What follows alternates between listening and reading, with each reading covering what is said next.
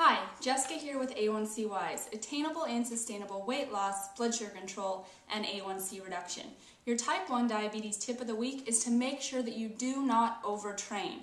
I don't know about you, but I come from a place of believing that if I'm not in the gym every single day, sweating my butt off and working really, really hard, that I am not doing my body a service. But I've spent a lot of time with professional trainers over the last year as I developed my program and tweaked and refined my program and implemented these strategies myself. And one of the things that I was very, very surprised to learn is that I was actually overtraining my body, both with cardio and strength training, which meant that I was never giving it the rest that it needed to actually build lean muscle. So every time I was at the gym and I thought I was burning these calories and setting myself up for success, I was actually taking steps backwards because I wasn't giving my body ample time in between workouts to repair, to grow that muscle so that I could become a fat burning machine. So it's a little bit of a mindset shift, but please, especially when you're doing strength training, you need to give yourself at least 72 hours in between muscle groups in order to go back and rework that same group. Otherwise, you're just shooting yourself in the foot. So you might have to take a step back, you might have to